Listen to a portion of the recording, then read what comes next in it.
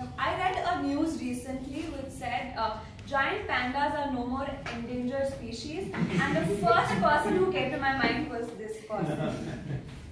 And he's a percussionist, and he's a helping hand, so he says he's just one phone call away. I urge all of you to try it. Don't believe it? And the most important part of his introduction is he recently got titled as District 92 Webmaster. Please help me welcome Toastmaster Aman, the pillar.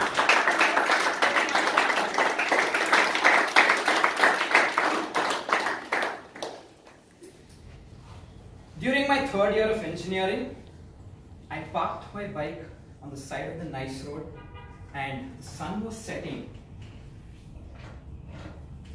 I found the perfect spot and I went down on my knees. That day was special for me, but sad for two people because I had finally taken the step. I handed over 3 roses to the girl I loved, and with each rose, I described one quality of her. Cute, no? She accepted, and I was ecstatic because I was a mechanical engineer and I got a girlfriend. But that happiness didn't last for long. After 5 long months, it came to an end on a very bad note. At the same time, I lost my closest uncle and my cat was extremely sick. But if it weren't for those 2 pillars who were there with me, constantly spending time with me, to console me, to bring me back to that funny and cheerful guy, I wouldn't have concentrated on my goals. I would have ended up in depression. Good evening, fellow Toastmasters and dear guests. Good evening. Let me take you back into time, 2 fateful days of my life. During my schooling times, I had 0 friends because I was fat, silent, and an introvert. Due to bad times of loneliness and rigorous training in my music career, tabla, I transformed from the fat, silent, introverted guy to a talkative, extroverted, funny fat guy who had lost all his inhibitions except for his weight. I was a friend in need, but no one was a friend indeed to me. Fateful day number 1. In my 11th standard, a knock on the door sent an angel into my life. A 6 foot 4 inch tall, curly head, nerdy looking guy walked into my class and he showcased this really peculiar behavior. He went up to the desk and said, "Hi, my name is Nitin, I'm from Malaysia." He did this at every desk. Lastly, he arrived at mine. I felt this guy was weird. But within a few minutes of conversation with him, I realized he was my long lost brother. We spent most of the times eating lunch, bunking classes, to playing basketball. He, being the nerd, would get a mark or 2 more than me, always. I recall one funny incident which happened when my friends and I were bunking classes and playing volleyball. When I suddenly saw the peculiar behavior arise again and he started running towards class. I thought, what's this? That time I realized he was smart. He had seen the teacher staring at us from the window. So I ran behind him. He covered long yards and I covered steps as long as a 30-centimeter ruler. I was running behind him and suddenly I hear a thud.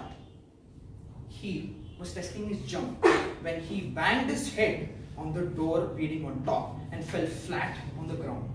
That incident sends chuckles to all my friends who hear that till date. Until one day when I stood against him for the first time for the post of prefect boy. And I obviously lost. But one gesture of him made me realize that he was an important pillar.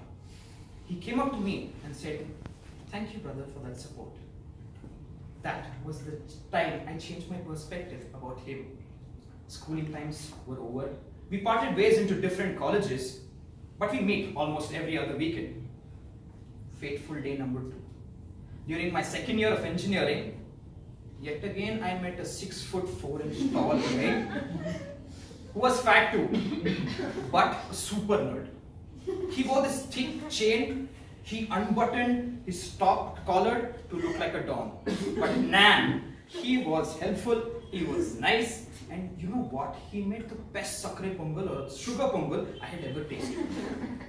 He was the reason I passed my toughest mechanical engineering subject, applied thermodynamics. I was his wingman, but he was never mine because his legs would tremble when he would speak to girls, thanks to me. Later on, he pays for you and tells me, pay me later, that's fine. But then he took the step of dieting for dating and realized that food was more important.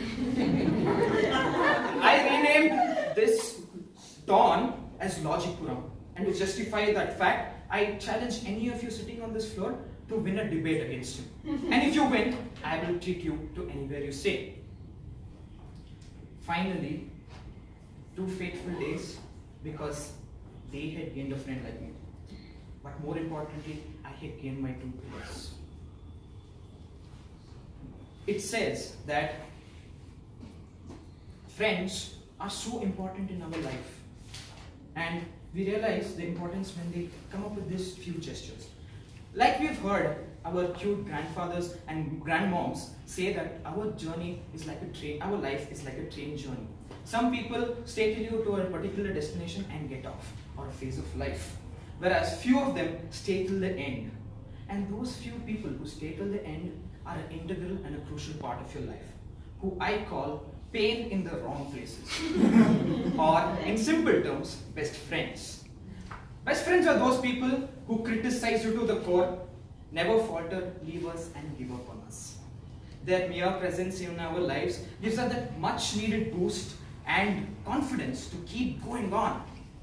Nitin and Ramu are my pillars of strength, standing tall for me. Who are your pillars? Thank you.